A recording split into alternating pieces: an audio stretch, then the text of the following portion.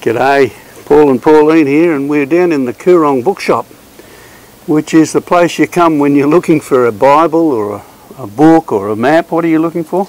I'm looking for an atlas to show me where things are in the Bible. And there's thousands, there's millions of books in here, I think, and you can pick out whatever Bible you like.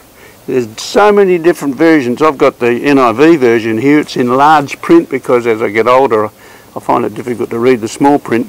And the scripture I'm using today is John 1:1.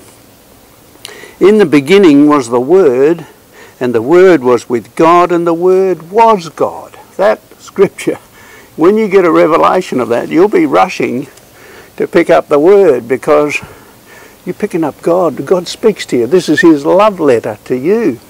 In whatever version you like, and you can look at different versions to see what suits you and your understanding, but that particular verse, John 1:1, in the beginning was the Word was with God, and the Word was God.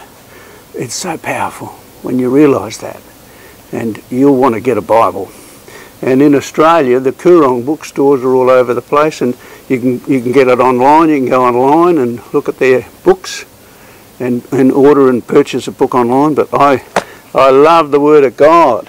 No matter what version you're using, get into the Word and let the Word of God get into you. Get into you. You'll be blessed, and then you want to go and tell others about it. We'll see you later. Bye.